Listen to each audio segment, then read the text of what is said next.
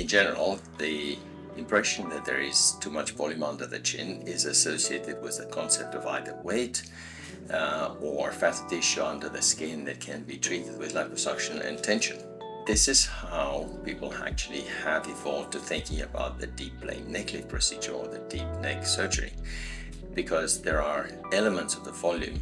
under the platysma muscles that will not be addressed by liposuction, and they definitely won't be lifted by skin tensioning or platysma tensioning for that matter.